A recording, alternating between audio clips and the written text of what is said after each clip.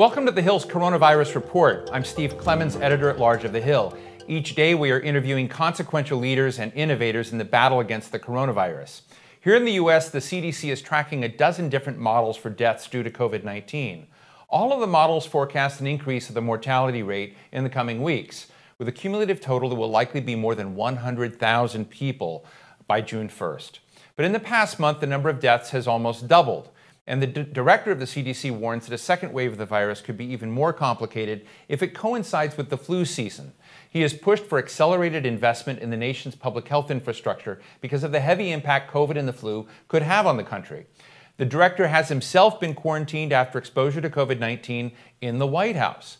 Even if his is considered low-risk exposure, it speaks to the fact that literally everyone is vulnerable to contracting the virus. Dr. Redfield joins me now via Skype. He is a virologist and is director of the Centers for Disease Control and Prevention. Welcome. Dr. Redfield, thank you so much for joining us today. You have warned that in the fall we may have a return of COVID-19 that moves right along with the flu, and you have serious worries about that and our public health infrastructure. What are we missing in our public health infrastructure that you think we need to put in place? Steve, I think it's really one of the important awakenings for a broad aspect of our society is that the public health infrastructure of this nation has been underinvested in for decades. And so when you really look at it now, there are certain capabilities that we really need to have in place. And we need to have them in place for the fall and winter as we confront both COVID and flu.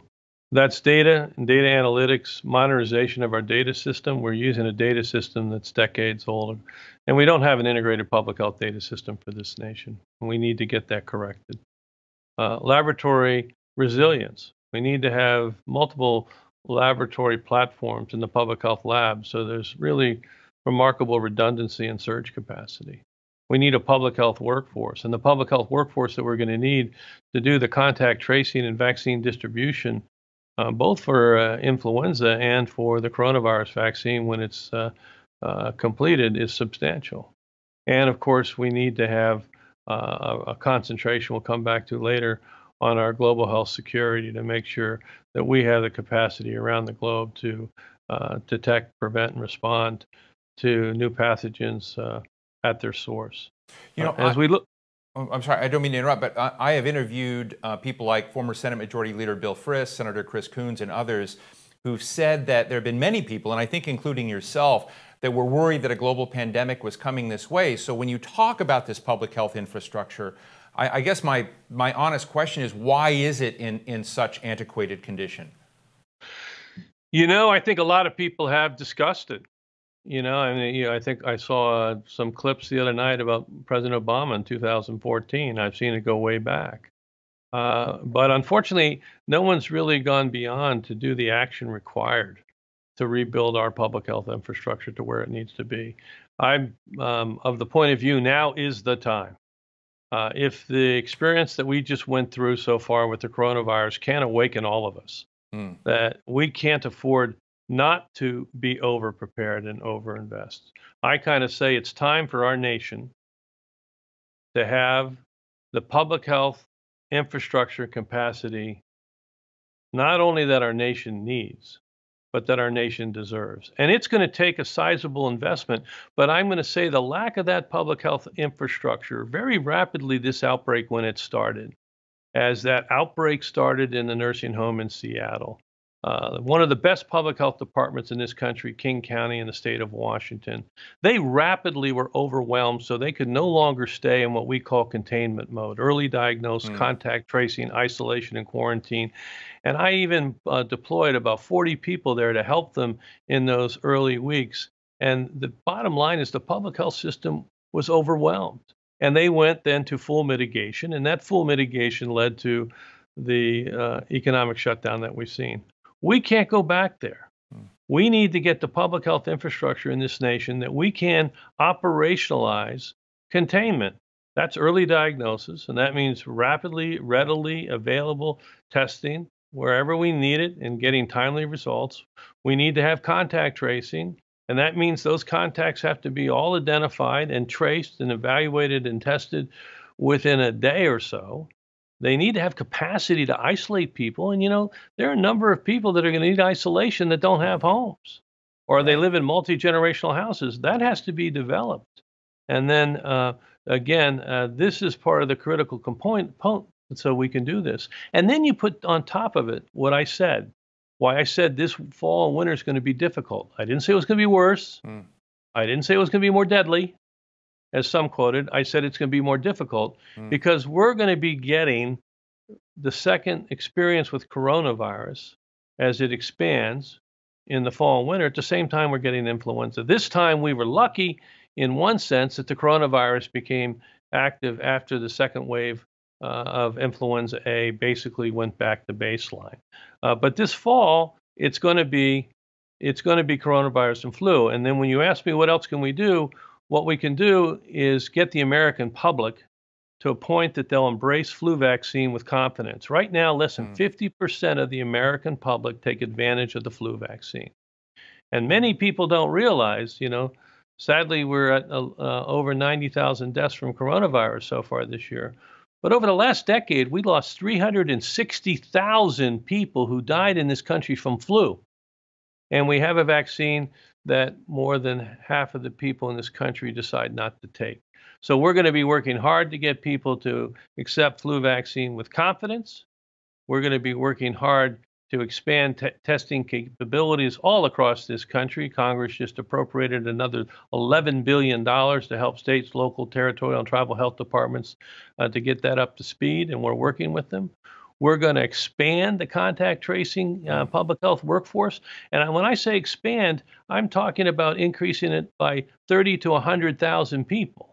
So I just want to clarify. So you're going to increase contact tracing by 30 to 100,000 people. Yeah, the ultimate number was going to be decided by the states and their plans, but my estimate, Tom Friedman had estimated it might be as high as 300,000. Our current working estimates are between 30,000 and 100,000. Ultimately, that number is going to be decided by the efforts that we have with the local health departments, but that's ongoing now, and it needs to be in place, operationally ready by October of this year. And I think it's really important.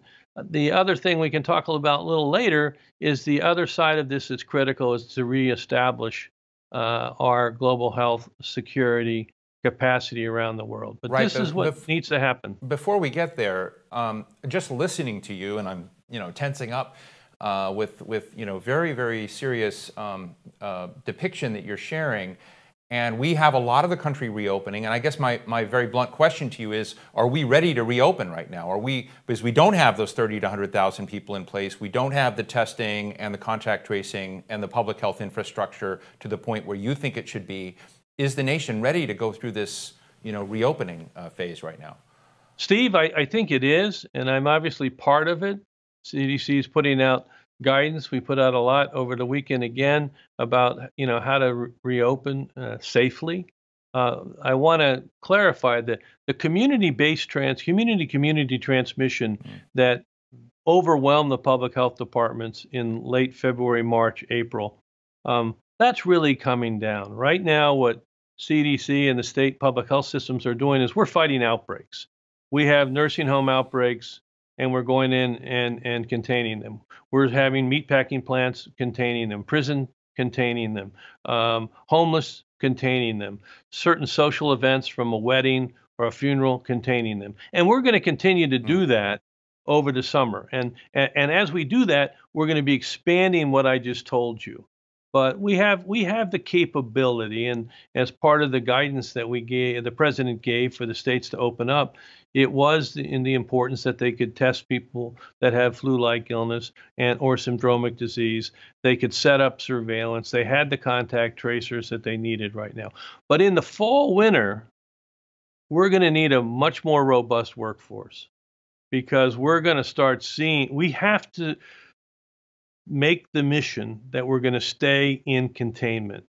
We can't get to the point that we have to retreat from containment. I believe we're going to get there. The testing has to be readily available, and it's increasing. I think yesterday there was 400,000 tests done in a day. Where that exact number needs to be is being defined, but Congress really helped enormously, where they released $11 billion for the states to begin to really concretize that testing and contact tracing and isolation. Clearly, from the testing point of view, the states are required to have a plan that CDC and Admiral Giroir, HHS, we're all working together to help them with their plan, which will be due at the end of May for at least June and July, and then by the middle of June for the rest of the year. So there's going to be a robust plan. In that plan, it's also going to incur aggressive surveillance. One of the complexities about the coronavirus, unlike flu, is that a substantial amount of the human-to-human transmission is occurring from people who don't even have symptoms. So that makes it harder. How do I know who's infected if there's no symptoms? So we are establishing really a robust surveillance program, which is going to be very intensive on testing. You heard it announced the other day that, or actually today, I think it's going to be announced, if it hasn't already, that we're expanding the nursing home testing so that every individual resident of a nursing home will be tested so we can make sure. We're going to be developing similar surveillances in inner city clinics and homeless populations and in meatpacking things and other parts of society to try to figure out what the best way is. But I want to be confident and give confidence. I'm confident that if we make this investment, we're going to get the infrastructure in place, and we have every intent of staying in containment. The public health capacity of this country is great, but the challenge has been we haven't had a sustained investment in data modernization. We have some health departments that are still using pen and pencil, right? We've got to get an integrated data system for the whole nation and actually have that data system and its analytics be so effective that it actually can do predictive data analysis, so you can predict what's going to happen in the next day or two, so you're going to be on top of it. We need that laboratory resilience. And with multiple platforms in these laboratories, we're going to have to make that investment and the workforce. Now, I'm just going to say one last thing, and I'll go back to your question. It's going to cost money. But I think people have seen the price we paid by not having that public health infrastructure and that redundancy. This is one thing that we need to be over-prepared, not underprepared. And when you think that we're thinking now that this will maybe end up costing $3 to $6 trillion for us to get through this, it's a small price to pay finally once and for all to stop talking about building the public health infrastructure this nation needs and more importantly deserves, but to get it done. Now's the time. I want to move to the global scene, but before I do that, I want to just ask you about one thing. And you mentioned the CDC guidelines that had come out. Is there a gap between what the White House released and what the CDC internal guidelines were? Because there's been some reporting that you wanted to have, I would say, more stringent, more clear, more direct guidelines, and would just love to get your sense of whether or not what came out was a triangulation, whether that compromise was something you're comfortable with, or whether politics pushed us there. Well, I'm going to say politics didn't push us there, Steve. First and foremost, it's when this outbreak started, it was a CDC task force within one of my centers, and then on the 7th of January, and then on the 17th, I operationalized the emergency response center for all of CDC. So it became in all the CDC. And then in January 27th, it became HHS and the task force. And then it became the vice president.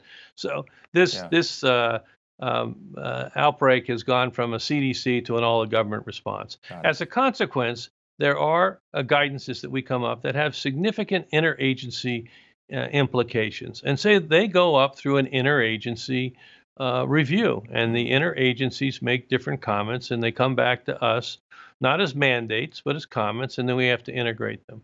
One of the things that became clear at the task force when we put up our initial guidelines is the number of people criticized, and I think appropriately, that a lot of our guidelines are written in what they called CDCEs, meaning that they're not easy for the American public to actually get through. And so the decision was, why don't you guys do some decision trees that are simple, one-pagers, you've probably seen it, targeting the American public. And we released those 6 decision trees last week. But behind those decision trees are the regular specific CDC documents that we have for the public health community. They went back through the interagency review, good comments, and they were also all released. In addition, all of our documents on reopening America again related to surveillance in hospitals, our contact tracing guidance, testing, and these specific business issues and opening your business, bars and restaurants, camps, and youth, schools, daycare centers. All of those now are out on our website. We have over 1,000, I think we have close to 1,600 documents now that are out there. The American public is looking at them. We've got over 1.6 billion hits on our guidance so far, and we have well over 100 separate guidance documents. So I'm very happy with them. The only reality is the process takes time. Right. And some, I will say some people may not be historically used to that because in the past, and when we had the Ebola outbreak, where we Right. had a total of 11 cases, 4 of which actually occurred in the United States, that entire outbreak response was done by CDC or Zika. This response is much more complex. We're working and responding with coordination across the government that includes the Homeland Security, the State Department, Transportation, Custom and Border Control, Treasury, education, labor, agriculture. I mean, it's a big all-of-a-gun response. Sure. So while some people may storyboard it that way, I will tell you that it's been a productive process. Let me ask you about the global public health scene. And you have a global set of assets in CDC. You work with other organizations like the WHO. Sometimes I feel like people are looking at the fact that this is just an American issue. But and I think I know that if you've got nations out there that don't have an infrastructure, that don't have some of what's going on, that if this brews somewhere else, as it did in Wuhan, China, this could come back. And so I'm interested in your own take on the strengths or weaknesses of our own global public health network right now. Yeah, I think it's a really important, and truthfully, Steve, I think it is the most critical. This nation is going to need a health security capacity as long as we're a nation. And if this didn't remind people, and I'm in the process of restructuring, it's actually one of my top priorities. As you know, I spent 23 years in the armed forces. I think I've got a good handle on this. To put in place the global health security structure that this nation needs for 2030, 2050, and beyond. And we're in the process of trying to strategically decide where that is. Right now, I have people in over 60 countries with offices in over 45 around the country. I'm trying to really consolidate it so I have full capacity, kind of in a regional strategy, maybe 8 to 12 regional capacity. They're full CDC capacity strategically placed around the world. Think of it no different than what the Defense Department does when it sets up its bases. CDC is not a health development corporation. We can do health development. We help in it, like PEPFAR and the malaria programs, but we have a health development corporation. That's called USAID. I argue that CDC is a health security organization. It's a core responsibility and needs to be built as a core capability of CDC. We're the tip of the spear so that we can diagnose, prevent, and respond to outbreaks at their source, as we are doing right now, according to the Ebola outbreak, for example, in the DRC, where, I would have loved to have a much more robust CDC enterprise in Beijing than the smaller footprint that I have right now. We need to get sustained long-term funding. We need to get buy-in that this is a core function of CDC. CDC is not just a domestic organization. CDC is the tip of the spear for this nation's global health security, needs to be recognized for that, and it needs to be funded for that. We're ready to really roll out and operationalize a global health security footprint for this nation, as I mentioned, for 2030, 2050, and beyond. And I think it's one of the most important things we can do. We've seen how one little pathogen can bring this nation to its knees. Just finally, Dr. Redfield, that was very powerful. I want to thank you. There are billions of eyeballs right now on your reports, on the guidelines you're giving, on the institution. And, there are some potshots right now. There are folks that are there saying, the CDC is not performing as it should. Peter Navarro was very blunt about some of his criticism, as allegedly Dr. Birx was, and others. And this may be skirmishing stuff, but I'm interested in how you would respond about the institution. I should add that Richard Edelman in his trust barometer has shown that there's more and more trust in the CDC than there's been in past, and government in general. So you have both of these going on at the same time. So I'd love to give you an opportunity to share your own insights into the CDC and institution and respond to some of those folks you work with who've been public with their criticisms. Yeah, first I would say CDC has never been stronger. We have tens of thousands of some of the finest dedicated individuals that are data-driven and grounded in science. And the thing that really I didn't realize how much I missed it after I left the military and went into academia. These men and women are service individuals. They're committed to public service. And the CDC has jumped out on this outbreak from the beginning. The first notification from CDC of the unspecified pneumonias that occurred in Wuhan, I had on December 31st. All right. The first sit rep we did for this was on January 1st. We notified the National Security Council on January 2nd. We activated our emergency incident commander system within the Center for Immunization and back in Respiratory Disease and Immunization back in January 7th. I activated all of CDC. I've only done it 2 other times since I've been CDC director, one for Ebola and one for Ebola. We activated our entire agency for an emergency response on January 17th. And again, obviously, the secretary called a public health emergency in, I think, January 27th. And so an enormously aggressive response. Dr. Birx and I, we go back a long way. We worked together in the military for over a decade. We have very strong. She was articulating what I'm articulating. There was no, despite the press, there was no space between us. She was articulating that the data system that we currently rely on is archaic. Well, I've been arguing that before Congress for 2 years. That's why Congress stepped up to give us originally $50 million for the data modernization. We need to have modernized the data system, and we need to have one public health data system for the whole nation. Not every single state having. So we are actually saying the same thing. The conversation that was going back and forth was we're in the process of getting that operationalized over the next 12 months or so. And Dr. Birx was making an argument, which I totally agree with. It would benefit this nation for us to get it done sooner. And so a lot of that, and Peter Navarro, I don't know where his comments from. They were highly inaccurate. Unfortunately, the CDC developed a test for this virus within 10 days of the sequence being published. I don't think anyone's ever developed one that quick in the history of mankind.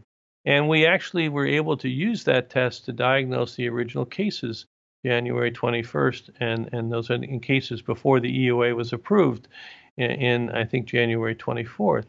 And that test is perfect. It's not faulty. It's not flawed. It works perfectly. It's a great test. Many people have developed their test after it, since we've published exactly how to do it. Where the complication, and that test was available at CDC then, it's available today. It's never been not available. The only complexity was you had to send the sample to CDC in Atlanta. Our team tried to then manufacture and scale up so that we could get that test in all the public health labs in the country. And in that process, one of the reagents got contaminated and didn't perform reliably. Nobody was told they were positive or negative incorrectly, but it just didn't work. But we figured out what it was really within days, and then worked with the FDA to modify our EUA. And it took about 3 weeks, and then we had that testing in every public health lab. 100, I think we have testing through in 95 public health labs across the country. And what I want to emphasize, because this gets lost, is there wasn't a moment in this nation's history with COVID that we didn't have the availability of the public health testing at CDC. In February, when that glitch came, we doubled our laboratory capacity. We opened a whole new lab. So there was never a time when the state couldn't send us a sample. We're glad it got fixed. If I had, my dream, I wish we never had a glitch. Right. But I will tell you that rather than being criticized, and I go back to something I read every day now from Teddy Roosevelt, never mind the critic, and I paraphrase, the credit goes to the man or woman that are in the arena, all bloodied and scarred and marred. But at least we're out there and failing and going better, failing and going better. And at the end of the day, we either know the triumph of high achievement or we end up falling short and failing, but at least we failed while daring greatly. We're in there all the way. I think the CDC has never been stronger. Has the difference? And if you ask the health departments across the country, I have over 600, almost 650 people now embedded in their health departments from CDC to help them. I have right now over 40 rapid response teams helping them respond to outbreaks in meatpacking plants, nursing homes, prisons. And actually today I'm deploying 9 more teams. Right. So we're strong. Some people they're not as tough-skinned as I am. Negative criticism hurts their morale, and I try to counter it. I'd love to get some great stories to help their morale because they're great men and women. And lastly, I'll say what you said when you said it. When you look at the polling, the American people trust CDC, right? When you look at our guidelines that are out on our websites, we've already had 1.6 billion hits on them. Eyeballs. Yep. Eyeballs. So people may say we're sidelined. We've never had 1.6 billion hits on anything we've. And the last thing I'll say, I got a chair at the table representing CDC at every task force meeting, always have the opportunity to give the best public health advice of the agency. And that advice is always listened to, and respected, and we continue to do that. So again, my view, sadly, it's a false narrative. And I wish I'm confident the American people will continue to have trust and confidence in CDC. Well, we will leave it there. Dr. Robert Redfield, the man in the arena, the institution in the arena, the CDC, thank you so much for joining us. And I want to thank all of you for joining me today. We'll see you tomorrow. I'm Steve Clemons. Be well.